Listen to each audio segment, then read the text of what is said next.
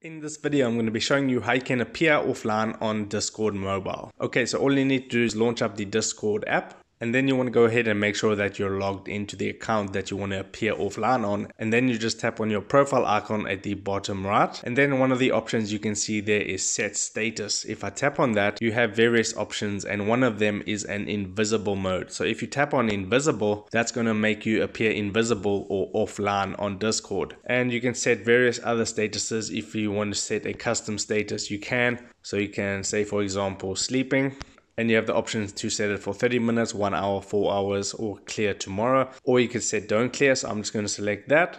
And then you can select an emoji by tapping on that smiley face. So I'm just going to select anyone, and then that would be how you set a custom status. But if you just want to appear offline, you just go back and you tap invisible. So that is how you appear offline on Discord mobile. If you got some value out of this video, then I would appreciate it if you smash that like button and consider subscribing, because I'm uploading how-to videos about social media and your favorite apps every single day. So with that being said, I'll see you in my next video.